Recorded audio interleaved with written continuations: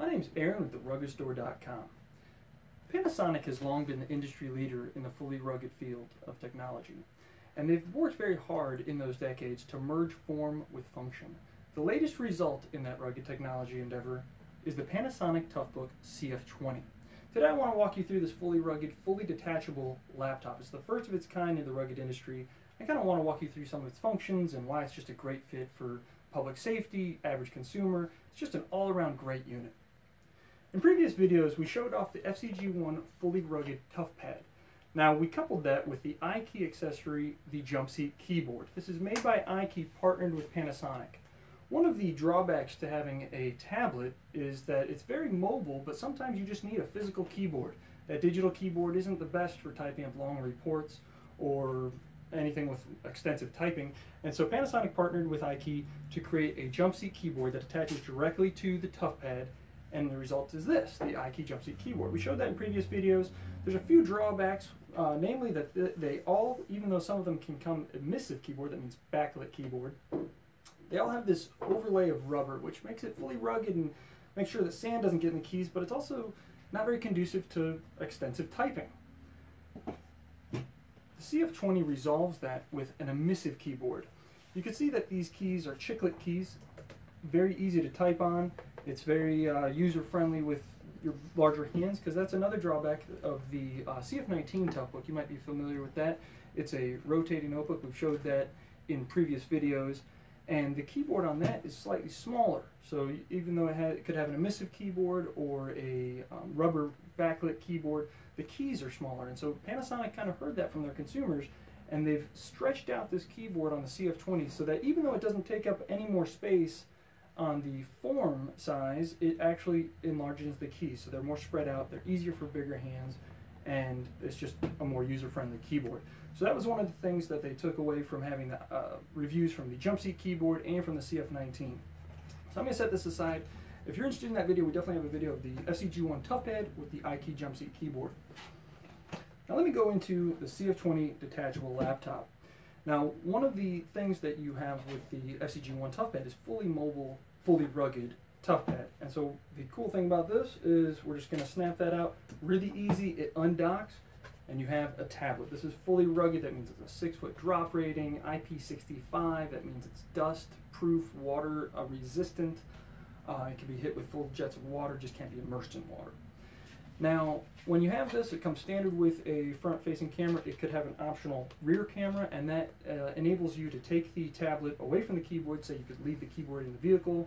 The keyboard actually has a docking strip right here to have a port replicating dock in the vehicle. You can mount this in the vehicle, and say you get to the accident scene. If you're a public safety department, you can detach the tablet, so you need to document the accident scene. You take your rear camera, take pictures, you can edit the photos on your tablet, and then you need to bring it back for your report of the accident. You dock it back in, you start with the right corner down, left corner down, and press it in. You'll hear a click, and you have your laptop configuration.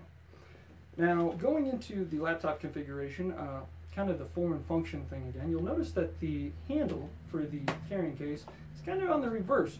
Most times, if you expect a laptop to have a handle, it's going to be here, and you open it up. Now, Panasonic has done the reverse for a very particular reason. So, you'll see that when it's extended, it acts as a kickstand here, so that when you open up the unit, and bear in mind this is full touch, gloved multi-touch, etc., so you might want to use that touch display in a laptop configuration. It acts as a kickstand so that you can use that touch display without pushing over the unit. Without that, it might get top heavy, and say you're trying to use the tablet, and other tablets, other laptops, if it has a touchscreen, you might notice that has some vibration, or you might even push it over. Kickstand is a great addition, and just again with that form and function that Panasonic has been merging to get this particular unit. Let's go into some of the ports on this unit. That's a big leap away from the ToughPad G1 with the jump seat keyboard and the CF-19. Kind of the two things that brought the CF-20 around is that the CF-19, for example, only has one USB and one 3.0. Panasonic has loaded this thing with a lot of interface options, so you just have the most bang for your buck on small real estate. So just on the tablet, you have a USB 3.0, you have one of those. You have a HDMI, micro SD, you have a headphone jack, you have an Ethernet, and you have a micro SIM card. Now, there's an optional serial port that you can put on the tablet. I would suggest not doing that, and that's for a reason.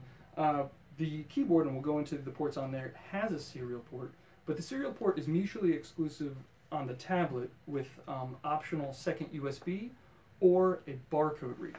And speaking to our customers, we found that our customers had a lot more use for either a barcode scanner or a second USB on the tablet than they did for a second serial port. Serial ports you can use, and there's already one on the keyboard, so it's kind of redundancy to have one on the tablet. You kind of want more mobility for ports, such as a USB or a barcode scanner, and that's not a port, I'm sorry, accessory, other than a serial port. It's just, go with the option. If you're going to add options, go with the second USB on here or the barcode scanner, because, like I said, the keyboard has other ports that are included on the keyboard. There's another 2 USB 3.0s, another 1 USB 2.0, a VGA, another HDMI, the serial port that I was saying, an SDXC, and it just has tons of ports, tons of interface options, and they really fill it up. We're going to make another video for you, kind of showing you a close-up of those ports and kind of give you a good rundown of the ports. Let me just go into another benefit of the, excuse me while customers try to call me. Anyway, so let me go into another benefit of the CF-20, and we'll show this off a little more in depth with a comparison video. This thing is small. It's very light, only weighing in at 3.9 pounds compared to what a lot of public safety departments used was the CF-19. That was a 5.1 pounds, so this is a full pound lighter, and bear in mind the 3.9 pounds is the full unit. So you're talking, if you just have the tablet, it's next to half of that weight, so highly mobile, very light. The slim form function, you can see that on the video, and again, we'll do a comparison video between the CF-19 and the CF-20, but very small, very thin, and it's just highly mobile without losing any of that fully rugged technology. It still has a 6-foot drop rating. You could throw it around in a parking lot if you need to. I wouldn't suggest doing that because you don't want to beat up your unit, but that brings me to my final point, is Panasonic has rolled out a new program to try to encourage public safety departments to utilize their equipment and try to better support one of their main customer verticals, and that's the public safety packages. Kyle did a video of the CF-54, that's another unit that could be included on public safety package, but Panasonic pretty much took a few units that they know public safety requires a lot, some basic configurations including like 4G LTE, extended warranty, etc., and they kind of put it into a package with a great price. And the extended warranty is something that you could do accidental repair and replace. Something caused by the consumer, Panasonic will repair and replace. Another thing on the public safety package, like the no hard drive return. If you have confidential information, you can remove the hard drive from the unit and send that into Panasonic for repair.